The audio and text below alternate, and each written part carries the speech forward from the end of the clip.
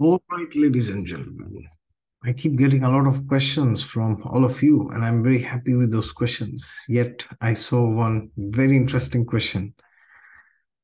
That question was, which is the most important house in astrology?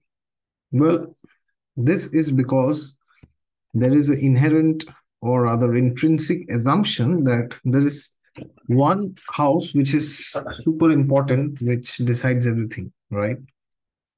Well, fortunately or unfortunately, it's not the case. There is no one house which is the most important house in Vedic astrology. Why? Because whenever you talk of astrology, you are talking about real life events and real life scenarios and events or other scenarios are not so simple that they can be covered by just one house. Let's take the example of health, for example. I mean, there is one house particularly for every specific area of life, and that will not change. Like we have seventh house for marriage, for example, that doesn't change. But when you see at a practical level, that one house does not describe everything related to that house. It describes some primary aspects related to that house. It does not describe everything. So, for example, the seventh house can show when do you get married or when do you find a right spouse for you, or how's your married life between you and your spouse. That's all. But it does not show how is the interaction with the family, with your children, with your parents. Now, in the Western culture, it may not be very important because people are not staying with their parents. But in India, it's very important because most of the people stay with their parents. And even in the West, up to the age of 18, the children stay with them. So even there, the second house is important, right? So therefore, and then there is the 11th house, which is the house of fulfillment of desire. So whenever you talk of most important house, you must first ask this question to yourself, which area of life am I talking about? So if it is marriage, for example, then there are houses like the second house, the seventh house, and the 11th house. And the second house is known as Kutumbha, which means the family. And the second house includes everything. And now you could still say, but I will just see the seventh house. But even if you do that, there are a thousand other factors. So, for example, let's talk of health. For health, you can say which house is it? Well, maybe the first house. But is it so? Because the first house uh, doesn't show anything good or bad related to the health. It's just the house of your body, right? But then when you combine things like the first house related to the sixth, eighth, or the 12th, then there is bad health. So now we know something specific. Oh, the person is not normal and there is some ill health or there's some disease. Now, is it a temporary disease, temporary ailment, or is it a lifelong disease? Is it a chronic disease or is it a surgery, whatever it is, right? And then if you talk of the fifth and the ninth and the 11th, then these three houses are the houses of good health. So then now you know, oh, this person is very healthy. This person is at the peak of his health, right? So then you can actually understand in the real world, is this person healthy or is this person sick, right? Because whenever somebody is coming to you for a health consultation, 99% of the times the person is having a disease at the moment, or the person has had a disease but is not having that disease currently in the moment. So the person wants to know, will this disease come in the future or will it never come again? Or if the person is already diseased, they want to know, when will this disease go out, or will it go at all? Or if it doesn't go, will I die, or I will have to stay with this disease, keeping this into under control, or something which is not, by doing something which is not very pleasurable, like some strict exercises or strict diet or something like that. So now you know specifically, because if you just say, oh, for health, I'll say first house, first lord is exalted, good health. No, it doesn't work like that. First lord is in the sixth house, bad health. No, it doesn't work like that, because this can change dynamically with dashas. So if a planet is placed in your birth chart in a particular way, that has a very strong indication about that house. But supporting dashas also has to come. So suppose your Lagna Lord is in a Dusthana house. Now, does it mean you will always have bad health? Well, if your upcoming 20, 30, 40 years, your dashas, your Mahadashas especially, they are also indicating some health problem, then this this placement of Lagna Lord in the Dusthana houses will be very amplified, because now the dasha also is speaking in the same tone. Otherwise you will feel okay, sometimes I have some problems, but overall majorly I am fine, so you won't feel that. So therefore, similarly, if you are talking of profession, people tell me, oh, I have this planet in my 10th house, what career should I have? No, it's not like that. It's not just the 10th house.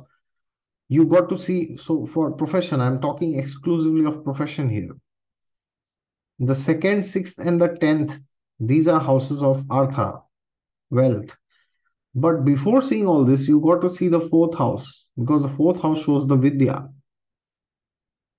The fourth house shows what area of knowledge is there inside you.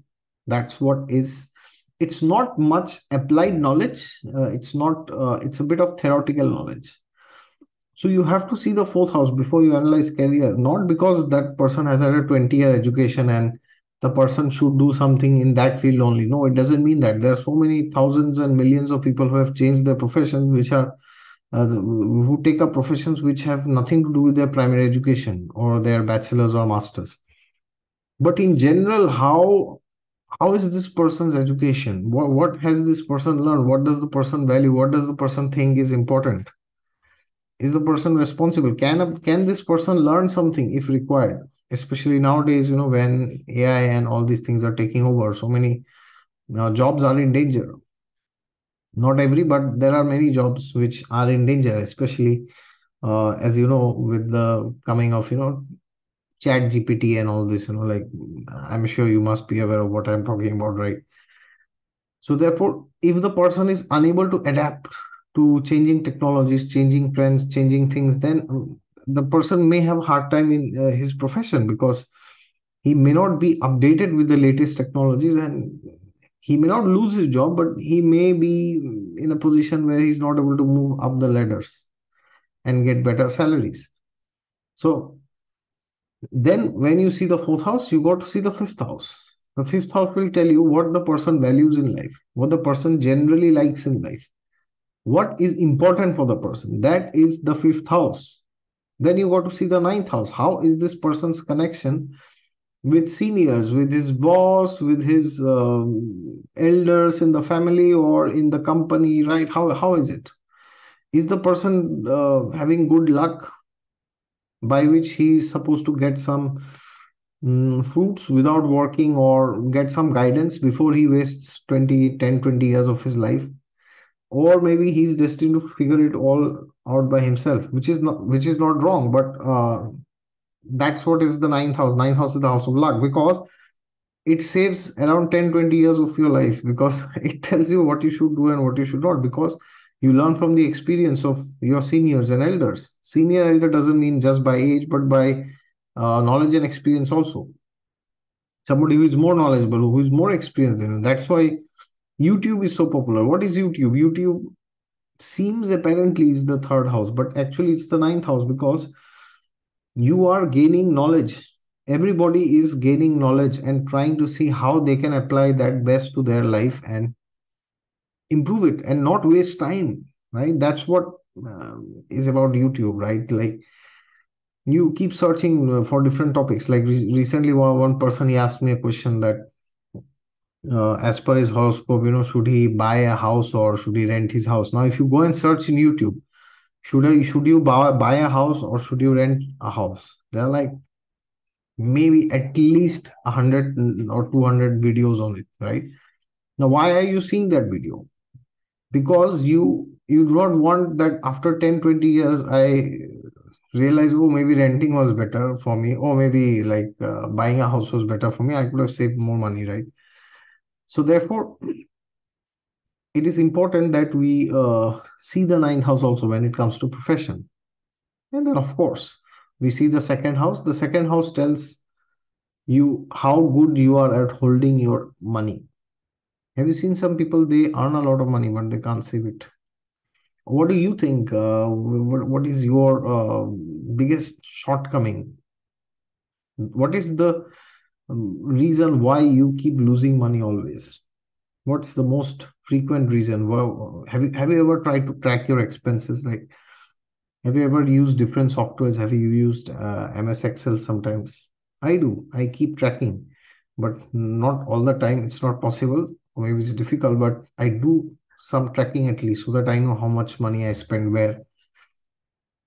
So therefore, have you done any tracking of your finances? I'm eager to know. And if yes, which kind of softwares do you use, or do you just take a pen and paper and just do it? Or like, the typical Indian way, you just remember, you write somewhere, and then you were like, oh, yeah, yeah, yeah, I know it's these many thousand rupees or 100 euros, dollars somewhere here, there, and then that's my total expense. So the second house also shows calculation. It's the house of finance. It's the house of money, mathematics, numbers, calculations, accounts, track records, bookkeeping, all these things. Holding anything that you hold and hoard is the second house. So, how good are you at that? And then sixth house. Sixth house shows routine, repetitive, boring, uninteresting, frustrating work that you got to do every day to become successful. I mean, nobody likes to do everything that it takes successful every day, right? But can you do it always? Can you do things that you absolutely hate? Now, of course, nowadays there's this trend, like do things that you love, do things that you are passionate about, which is fine. That's perfectly fine. But even if you do that within that profession, also there will be at least one such thing which you will absolutely despise. You will not like to do that. Can you do that? Because if you don't do that, you won't be successful, or maybe at that pace, right? And sixth house also shows, consistency. Okay, can you do it consistently? Doing 1 day, 2 day, 3 days, fine. Can you do it over a year or for the next 5 years, 10 years, 30 years? And then we have the 10th house. The 10th house tells us what kind of a vision do we have? What are the skills that we have? What is the roadmap that I have for this plan? What's the plan? 10th house, the house of planning. If you don't have a plan, then the only plan you have is to fail, right? Failing to plan is like planning to fail. So therefore, and at the end, we have the 11th house, which is the house of, destiny, good fortune, and all this. You do everything, but then there is no luck. There is no 11th house. How will it happen, right? At the end of the day. Interesting. So now for the profession, you saw there are so many different houses. Every damn aspect is important, not just one house. It's not just the 10th house. I've seen people with a fantastic 10th house and a terrible 6th house, lazy, ambitious, most miserable because they have a big vision, they have a big plan, they know everything, but then can you implement? Oh, I can't. So it's like somebody who has a lot of ideas but never implements.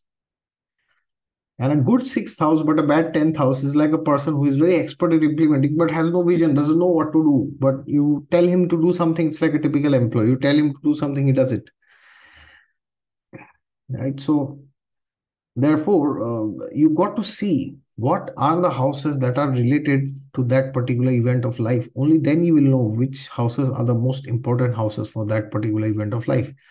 Otherwise, if you just keep raising endlessly, you will not come to a conclusion because every real aspect of life. See, whenever you see videos like, Saturn in 10th house, Mars in third house, they don't yield much result. Why? Because there are thousand other permutation combinations, and the third house has so many other things which are related to so many other houses in the horoscope, right? So therefore, you You can see individual videos, but you got to do a comprehensive analysis. Without that, you will fail in analyzing the chart, because you will not understand how are the energies coming together. So therefore, please analyze the entire chart rather than seeing individual placements alone.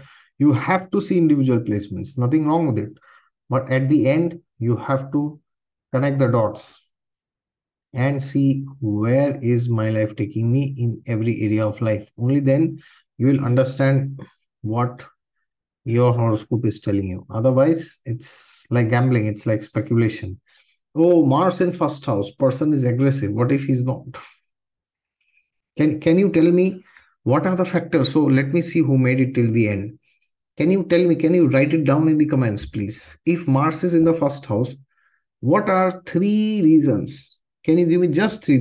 I can give you 10 reasons, but suppose there are three reasons why, despite Mars being in the first house, for any ascendant, you take the ascendant, any ascendant, why is the person not aggressive? Why is the person cool headed, calm headed? Why? You take it. Manglik, this ascendant, that ascendant, write five reasons why maybe the person is not aggressive. Or maybe the person is aggressive, but he's not showing it. Or whatever it is, please write it down in the comments. All right.